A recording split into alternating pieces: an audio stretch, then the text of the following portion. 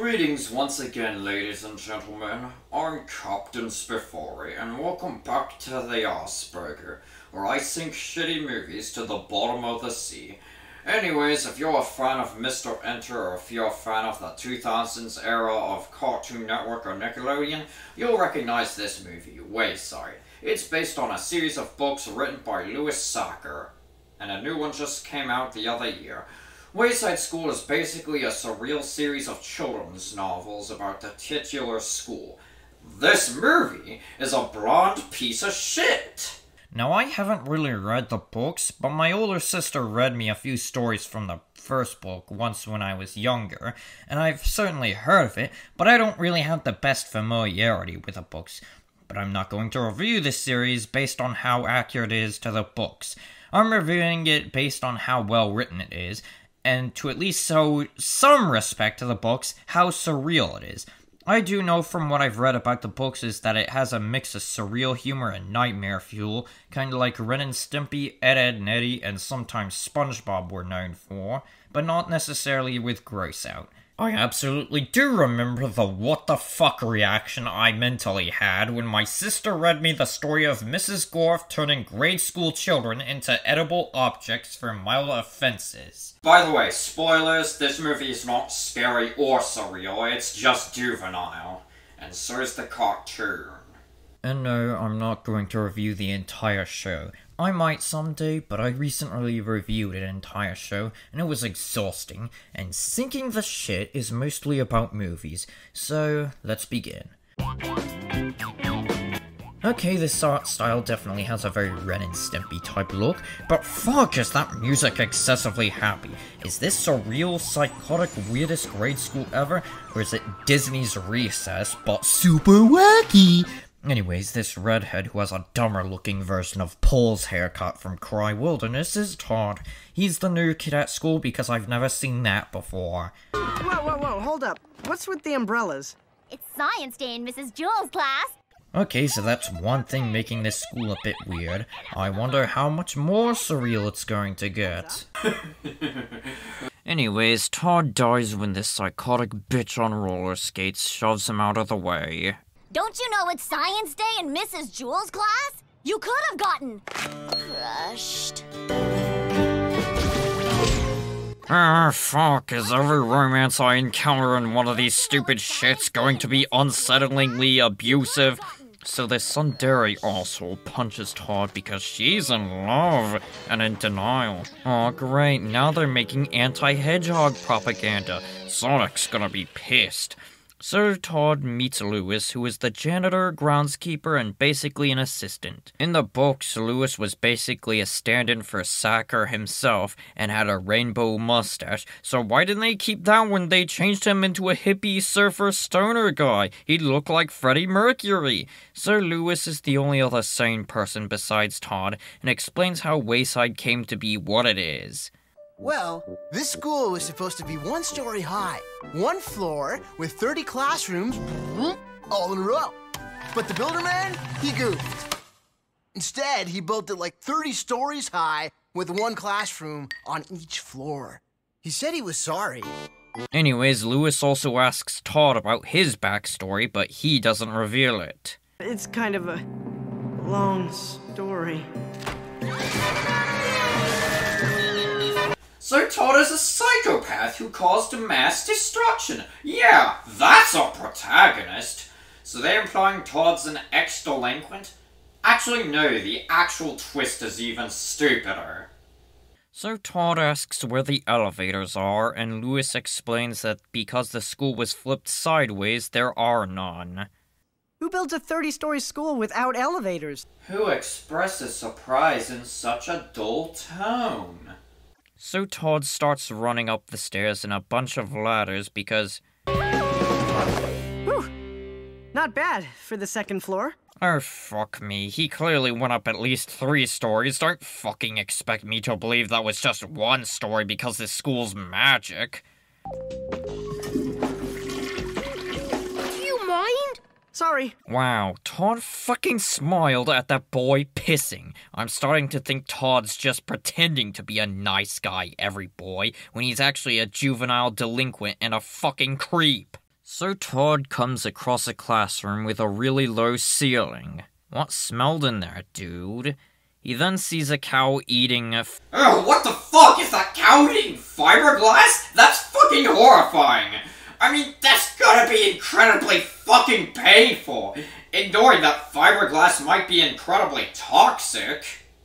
You know, if they showed the cow screaming in pain afterwards, this might be funny, since fiberglass looks harmless. Unfortunately, actual slapstick is something the show lacks. That said, random cows are a theme of the books, so yay for faithfulness. Attention, students. Attention. This is Principal Kidswatter speaking. I'd like us all to welcome a new student to Wayside. His name is 344 South Fairview. That's the dude's address. That's his address. His name is Todd? Whatever. Like we need any more of these snot-nosed brats around here. Especially with his record. Did you see what he did at his last school? Oh, Kidswatter just did to this 11 to 13-year-old boy what Megan's Law regularly does to non-violent convicts. It's funny if you intentionally read disturbing human rights abuse-related subtext into it. By the way, this doesn't happen in real life. Students at school don't get misbehavior records unless they actually commit a crime. And well, Todd didn't. In fact, considering his personality, wouldn't Principal Kidswatter want juvenile delinquents to come to the school? So Kidswatter accidentally breaks his microphone, so Louis, being the oh-so-sane person he is, doesn't call an electrician, and instead tries to fix it himself, and ends up causing a big problem later in the movie. So after 6 fucking minutes, Todd finally gets to the 30th floor, and we finally get a look at Mrs. Jewls' class. Très magnifique! That doesn't make her an artist, that makes her an art thief. Thank you, Steven, but it is not Halloween yet. It's not? Why does that matter? Anyway, she just collects their homework and throws it out the window. An A+ for everyone! So then Todd comes in and Mrs. Jewls thinks he's a monkey for no fucking reason. Yeah, here's a few tips. Random does not equal funny, supernatural does not equal funny, and stupid does not equal funny. They can be funny if timed right, but here it's boring at best. And of course that arsehole bitch is here. Marisha loves his hair. Marisha has shit taste in what haircuts she finds attractive then. Also, I know I said I'm mainly judging this film on its own, which I am, but that doesn't mean this film's failings don't partially come from the ways this film deviates from the books. Like Marisha here. She was apparently a nice girl in the books who liked ice cream, but here, she's basically a female Drake from Pebble and the Penguin. Why the fuck did they even keep her name? From what I've read, she shares more in common with Joy, another character. In fact, it's like they made a spiritual adaptation of the show, sort of like what Disney's Hercules is, but using the names of other characters from the source material and switching them around. By the way, I'm using spiritual adaptation extremely loosely. Mrs. Jewls tells the class to welcome Todd, but instead they make random ass faces at him without even saying their names. Yeah, thanks Wayside, we don't need to know these characters' names, they do nothing whatsoever. I mean, fuck, this is one of the few times where you can tell but don't have to show, and they don't even tell! Also, in the scene where Mrs. Jewls was collecting homework, she mentions some of their names, but they don't tell Todd this. Yeah, Todd, just guess their names, you bowl cut wearing pussy! We heard about you on the PA, Todd. What happened at your last school? Did you break any rules at your old school? Because we have rules here too, but you'll need to know what they are before you break them. She's saying it's impossible to violate the rules without knowing what they are first. Man, that's a face that says, will they let me grow my hair into a mullet for once and not make me look like I'm from a boy band? Goldenrod sheets, you'll find brief bios of all students and faculty. Files on all students too? Fuck, this crazy bitch is from the NSA!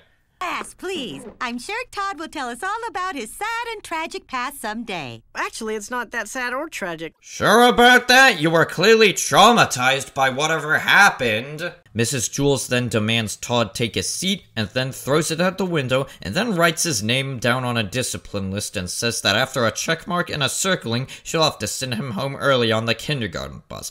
The checkmark, I guess, is understandable. It clearly means she hates twatter, but listen to her tone. I think I hear talking, Todd. Were you following directions? This isn't just seasonal rot SpongeBob type unnecessary mean humor. This is Mrs. Jules deliberately being a dick. On the other hand, a normal kid would probably love getting sent home early. And what gets Todd's name circled and him sent home early is him noticing the walls moving like a trash compactor when Kidswatter turns on the intercom again. Smooth move there, pothead. Anyways, the next day, Dana and this kid who looks like he's in his 50s are posting class president campaign posters all over the school as if the class president of Mrs. Jules' class is the prime minister of the whole school. Time to whip this school into shape. When a problem comes along, you must whip it before the cream sets out too long. You must whip it. So Todd fixes some things around the school and gets brief help carrying his own desk from Dana and her prematurely balding friend. Of course! Every great leader is but a humble public servant. Dana? I'm his campaign manager. It's my job. Okay, that was kind of funny. Enough with the fun. Yeah, enough with the fun, cause there was never fun to begin with, bitch! Oh, please. The only thing the class president is supposed to do is turn the classroom lights on and off. Then what the fuck is even the point of class president? Nothing in this cartoon is even remotely surreal, it's just fucking stupid. Why are you all sitting in the dark? Because someone forgot to turn on the lights. Who? Oh, forgetful fiddlesticks! Oh, fiddlesticks. Another psychotic Mauricia moment leads to Todd meeting the lunch lady, Mrs. Mush, who has a drawer labeled Mrs. Jules' class, and inside is a dead rat. I hope that's not one of the rats from Nim, because if so, something worse than Nim has got them. Anyways, in Mrs. Mush's room, Todd discovers a corrosive glowing green substance. Todd, you just missed the election. What took you so long? Oh, Todd, so glad you could make it. By the way, can I borrow that desk from... Oh, thank you. Excellent work, Todd. Please take your seat. Fuck you, you pig-haired bitch! You're doing this on purpose just so you can be an ass! Anyways, Mrs. Jules is counting the votes, and one of them is a love letter Mauricia wrote to Todd. Yeah, blush all you want, idiot. You put the thing in the damn ballot box. By the way, when Mrs. Jules counts the votes, she mentions students from the books that weren't in the cartoon. I don't mean to embarrass you, Todd, but I think this is yours. So he sent that to himself, according to Mrs. Jules? Anyways, it turns out to be a tie, and... Did everyone just vote for themselves? Yes, Mrs. Jules. I didn't vote for myself, Mrs. Jules. Yes, you did, Todd! You sent yourself that mushy love letter, so now I'm checking your name on the discipline list for being a narcissist! Losing the election causes Myron to have a heart attack, so Dana takes him to the school nurse who... Miss Mush is not really. But fuck that shit! Kidswatter has banned the word door, which is something straight out of books. This would be funny until you realize some dumbass Christian fundamentalists consider prick, screw, spick, bugger, and bloody in the UK offensive. So Todd tries to warn the class about the walls moving again, but gets sent home for drawing on the floor with chalk. It looks like the floor is waxed, so it shouldn't be hard to get chalk off the floor. So the next day, another class election is held, and another tie ensues because all the students think they can run the class. These bastards have no individual personalities to make them shine out of Dana, Myron, and Mauricia, because the system is rigged to ensure conformity! Kidswatter is also running, which makes sense. The class presidency of Mrs. Jules' class is gonna decide whether or not Wayside is going to become a military school or not! So the school rules mandate that a game of dodgeball solves tied elections, which Louis referees. I highly doubt he's going to be impartial. He's a filthy stoner! He's gonna vote for drugs to be legalized on campus! Anyways, Todd aimlessly tries to warn Kidswatter about the moving wall, but fails. But Kidswatter loses too, so he goes back inside to figure skate. Oh ho ho! The guy does something feminine! So Todd tells Louis about what happened at his previous school. This is starting to make me think of Holes, another story by Louis Sachar, except shittily adapted. Here's what happened. I used to go to a plain old one-story school. And I've always been the kind of guy who likes to help out. Then one day, I saw the kindergarten class needed some help.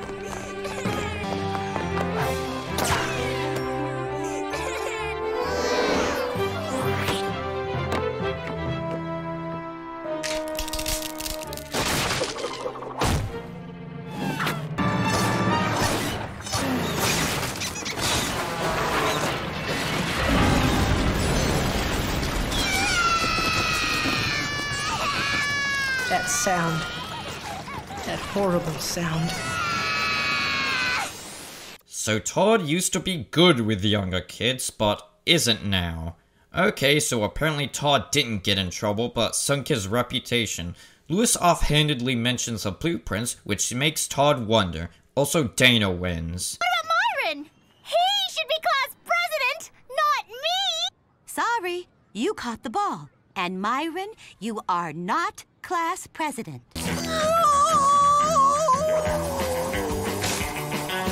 Shit! Move the fuck over, Martians in BKM mode and Mouse Bromley tried to kill. Myron owns your fucking asses in super strength. Back at class, Mrs. Jules reveals that she's Jimmy Durante, as portrayed in Frosty the Snowman, in drag. Todd also tries to get her attention regarding the moving walls. But look at what it says right next to our classroom. T.R. Ash Contractor. It doesn't say T.R. Ash Contractor. It says Trash Compactor. We're in a giant trash compactor. He would put it where it belongs. In the gym? No, the kitchen. Exactly. The kitchen?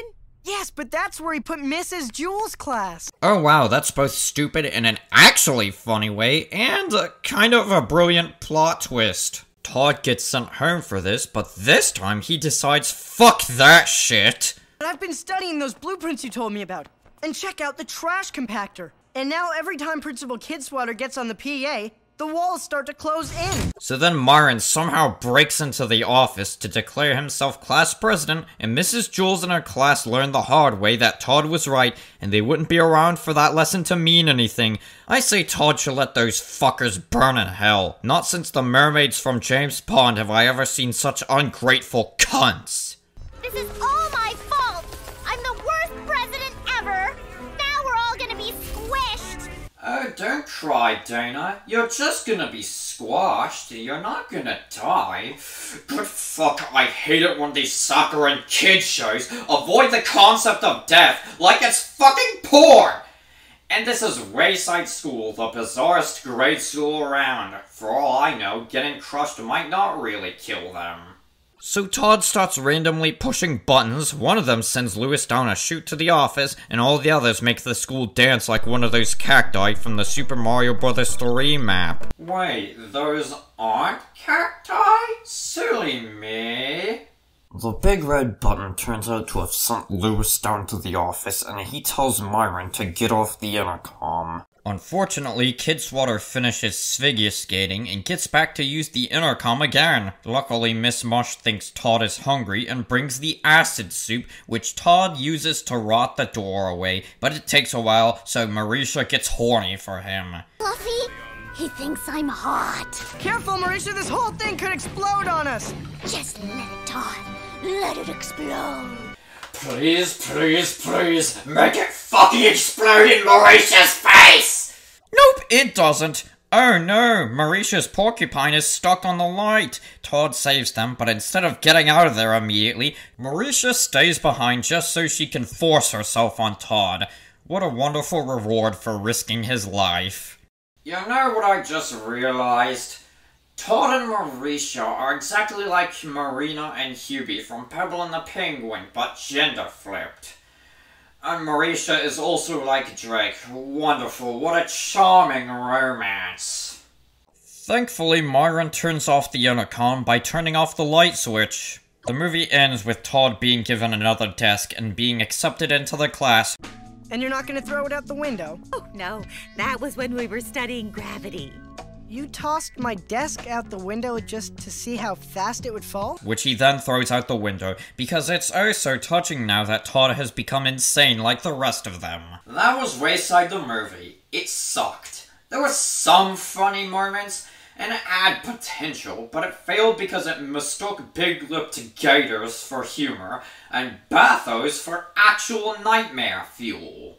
There's actually failed potential in many aspects of this movie, like the characters, art style, and humor. This show could have gone with a deranged Ren and Stimpy and Ed, Edd n Eddy look going off its flat Hanna-Barbera and Jay Ward style, but everything is blandly on-model, and it only gets off-model when it's clearly an animation error. They could have done bizarre things with the tropes shown in these types of kids' cartoons, but instead they just made a bunch of bland shit I've seen in plenty of other shows, just made it slightly more wacky. Part of the problem is that barely any of the students have any actual personality contributing to the weirdness. Instead, most of them just conform to the weirdness.